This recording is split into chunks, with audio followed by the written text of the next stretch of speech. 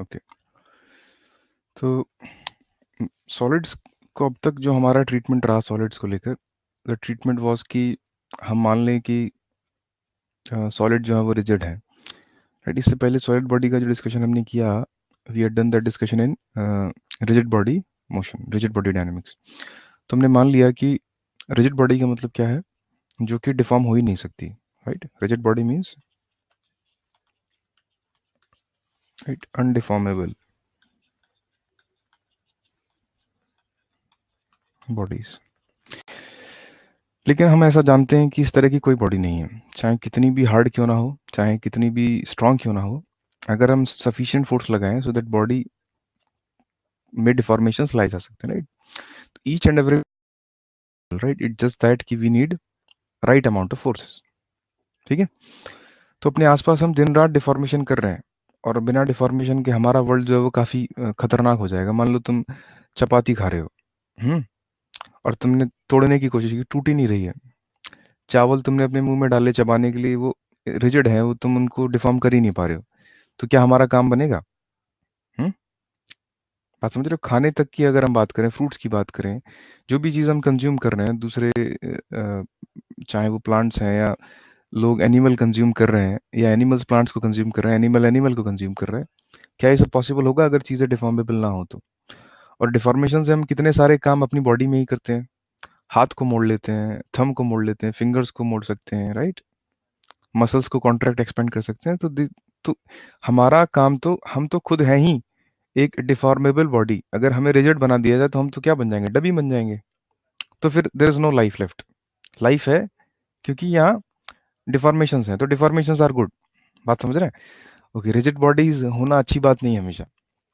Okay, तो deformable bodies जिनमें deformation लाई जा सकते हैं, है ना। So every body can be deformed, right. So in reality, right, every body can be deformed. Her body क्या है? डिफॉर्म की जा सकती है। बात समझ रहे हो? Every bodies can be deformed, it just that, right, we to do that, right, to do so we require a right amount of forces, ठीक है। ओके, तो यहाँ हम डिफॉर्मेबल बॉडीज की ही बात कर रहे हैं, ठीक है। ओके, तो डिफॉर्मेबल बॉडीज की जनरली हमने देखा होगा कि जैसे मान लो कि मैं, राइट, मैंने अपनी थंब को मैंने डिफॉर्म करने की कोशिश की, तो जो स्किन है, जो मसल्स हैं यहाँ, वो डिफॉर्म हो रहे हैं। तो क्या ऐसा है कि डिफॉर्म कर दिया और वो डिफॉर्म ही रह गए कभी? मतलब जैसे मान लें कि हमने किसी पेपर को दो पीसेस में ब्रेक कर दिया, तो अब ऐसा तो है नहीं, पेपर जैसा तो हाल है नहीं कि भाई हमने, या पेपर को फोल्ड कर दिया हमने, राइट, क्रम्बल कर दिया, क्रम्बल कर दिया तो पेपर वापस थोड़ा सा ही आ पाता है, ज़्यादा नहीं आ पाता। आप समझ रहे हैं? या अगर हम क्ले की बात करें, सॉफ्ट क्ले, राइट, क्ले में हमने पानी डाल दिया है, राइट, तो क्ले एंड वाटर मिक्स। तो क्ले एंड वाटर मिक्स की अगर हम बात करें, या डो बनाए हम, राइट, डो, आटे में पानी डाल के, कोई भी आटा हो उसमें, जब डो तैयार करते हैं उसका, तो जब उसे डिफॉर्म कर देते हैं तो वो बॉडीज जो है उनमें, राइट, वापस आने की टेंडेंसी बहुत कम होती है। जैसा उनको कर दिया वो वैसे ही रह जाते हैं, जैसे jelly, toothpaste.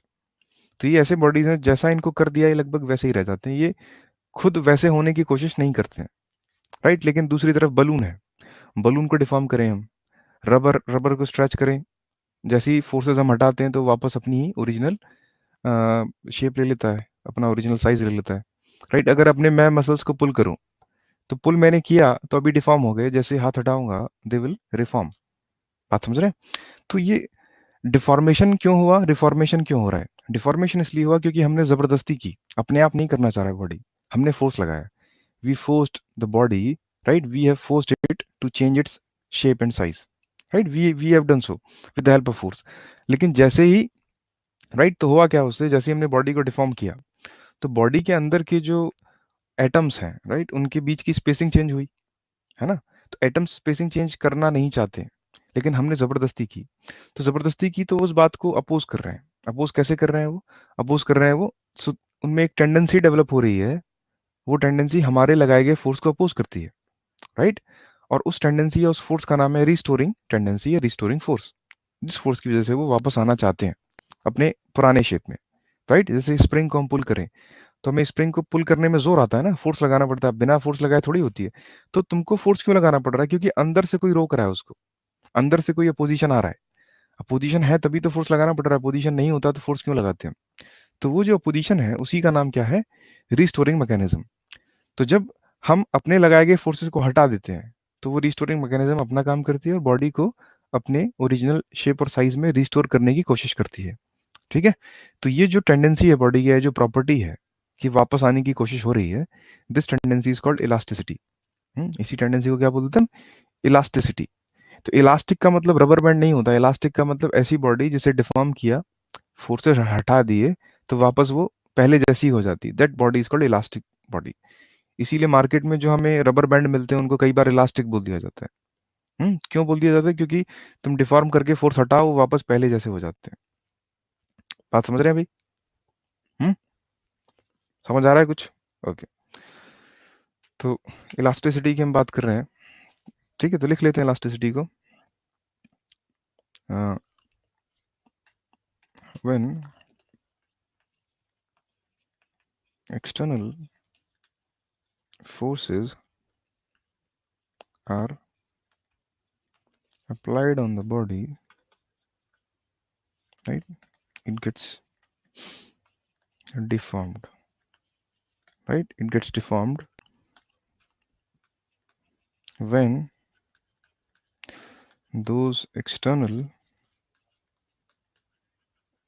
deforming forces are removed, body tries to regain its original shape and size again, ठीक है। जैसे एक्सटर्नल फोर्सेस हटाते हैं बॉडी अपना ओरिजिनल शेप और साइज रिगेन करने की कोशिश करती है, राइट। दिस प्रॉपर्टी ऑफ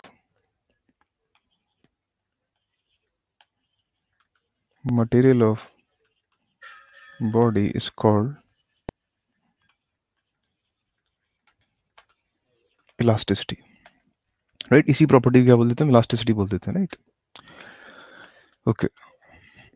अब इलास्टिसिटी में हमारे पास, इलास्टिसिटी के बेसिस पर हम बॉडीज को 3 क्लासेस में डिवाइड कर सकते हैं।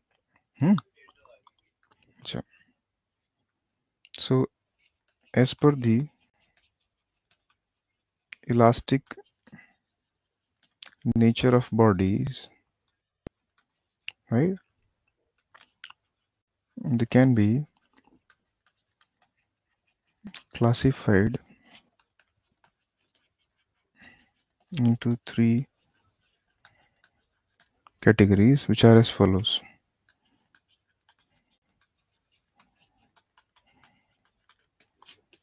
पहली कैटेगरी का नाम है perfectly elastic bodies,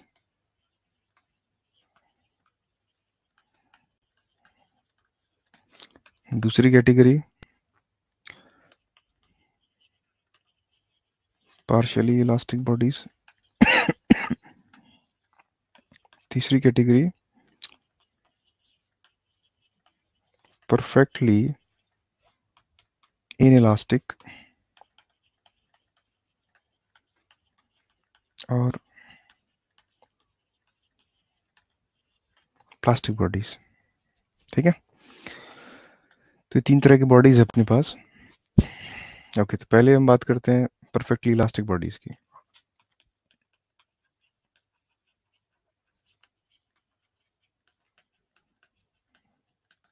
perfectly elastic bodies का मतलब क्या है? जो कि डिफॉर्मिंग फोर्सेस हटाने पर 100% अपने ओरिजिनल कॉन्फ़िगरेशन को अटेन कर लेते हैं, right.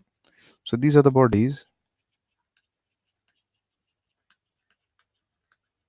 Right, which attains their original configuration back completely, right?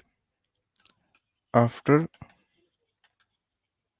the removal of external deforming forces. ठीक. Second is partially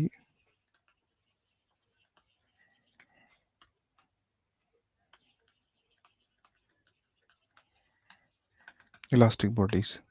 तो पार्शियली इलास्टिक बॉडीज का मतलब है जो कि रिगेन तो करते हैं लेकिन पूरा नहीं कर पाते हैं, पार्शियली रिगेन कर पाते हैं, right? So these are the bodies, the bodies which regains their original configuration partially after removal of external deforming forces. ठीक है, पार्शियली रिगेन कर रहे हैं. तीसरी कैटेगरी जो है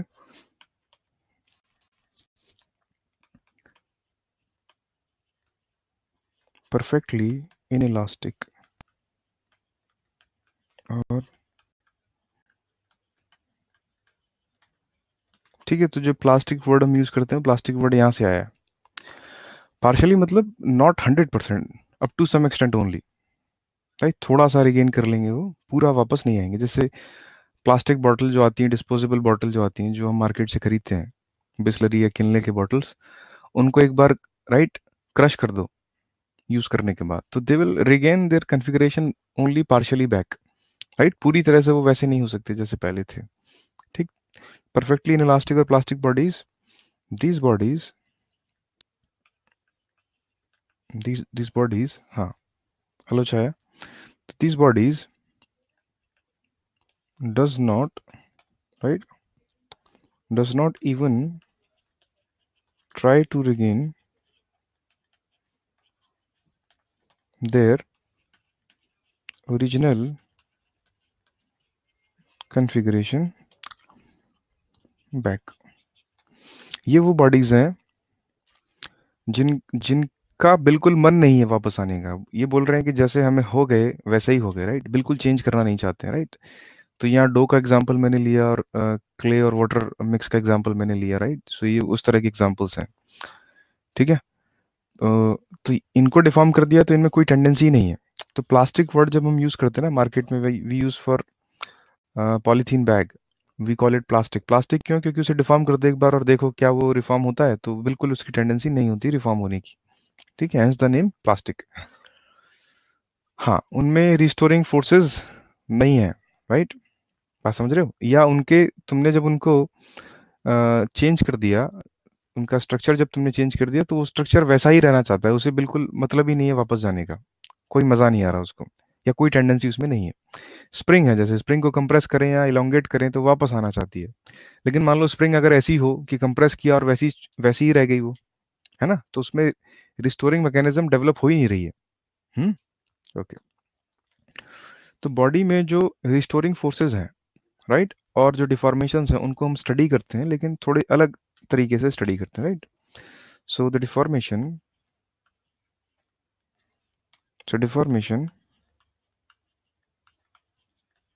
right, developed in the body are studied in the form of strain and restoring forces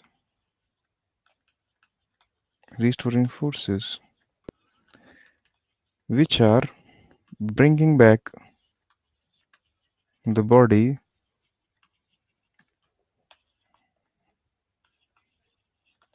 to its original configuration, right, are studied in the form of stress.